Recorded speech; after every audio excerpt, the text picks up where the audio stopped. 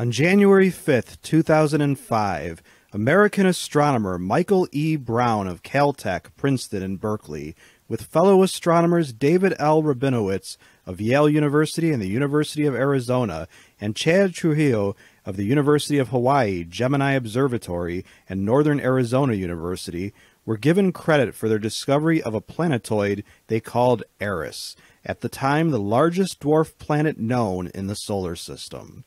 The astronomical team actually discovered Eris in 2003, but its relatively small size and distance from Earth required rigid documentation for the discovery to be accepted.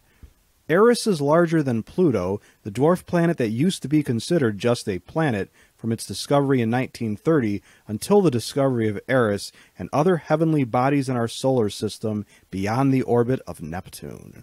With the discovery of Eris and other objects orbiting the Sun at distances beyond Neptune, Pluto was downgraded from a planet to a dwarf planet, along with Eris and other such objects.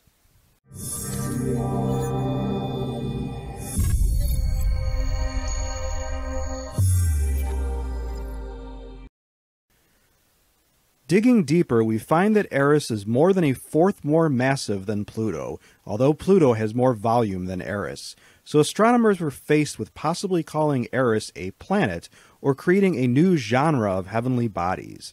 Brown and his colleagues argued that because the orbits these space rocks make are not on the same plane as the orbit of the other 8 planets, they should not be considered planets, but should be called dwarf planets instead. Eris and Pluto are to be found in the so-called Kuiper Belt, a ring of objects such as comets, meteors, and asteroids, as well as dwarf planets that orbit the Sun beyond the orbit of Neptune. The objects found in the Kuiper Belt are made of a variety of materials, such as ice, rock, and iron. Objects found in the Kuiper Belt are referred to by scientists as trans-Neptunian objects, or more familiarly as TNOs. Such objects are referred to as plutoids in lieu of being called dwarf planets. Brown, Rabinowitz, and Trujillo worked together on the Quasar Equatorial Survey Team, a collaboration of Yale University, Indiana University, and Centro de Investigaciones de Astronomía of Venezuela. These astronomers were at work mapping objects in space through the use of ultra-high-tech cameras and telescopes, and from 2003 to 2007, they used the 48-inch Samuel Oschin telescope at the Palomar Observatory. Since 2009, they have used the 1-meter ESO Schmidt telescope located in Chile. Camera work is accomplished using digital cameras in an array of 112 charge-coupled devices. When the debate about downgrading Pluto to a lesser status as a dwarf planet raged among the astronomers of the world, many fiercely defended Pluto as being a true planet. But people are so attached to the familiar.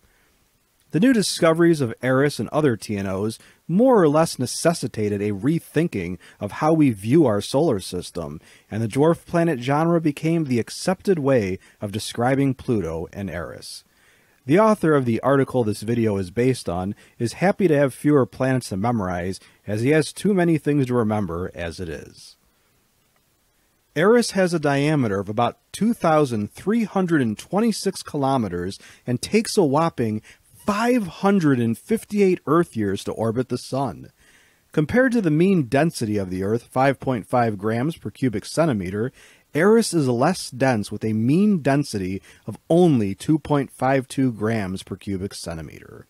The total mass of Eris is less than a fourth of that of the Moon. Eris was at first believed to have a slightly larger diameter than Pluto, but later calculations proved Eris has a diameter slightly less than that of Pluto. Scientists at NASA were inclined at first to call Eris the 10th planet, but scientific debate came up with the dwarf planet label instead. In spite of its relatively small size like the Earth, Eris also has a single moon orbiting it. So why did it take so long for us to discover Eris? Because Eris is an incredible 3 times farther away from the Sun than Pluto, a distance measured as 96.3 astronomical units. An astronomical unit is defined as 8.95 times 10 to the 9th power miles. You can do the math if you would like. The mathematics involved in studying various photos of space and the relationship of objects that can be seen and not seen is mind-boggling.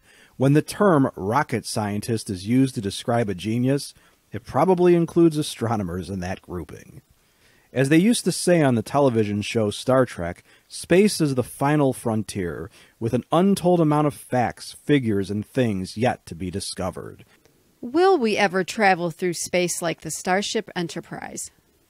Probably not in my lifetime, but perhaps in yours.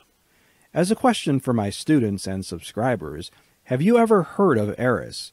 Were you aware of the designation of dwarf planet for Pluto? Do you believe humans will land safely on Mars in your lifetime? How many years do you think it will be before humans can safely leave our solar system? Please let us know in the comment section below this video. If you like this video and would like to receive notification of new videos, please feel welcome to subscribe to History and Headlines and become one of our patrons. Your viewership is much appreciated.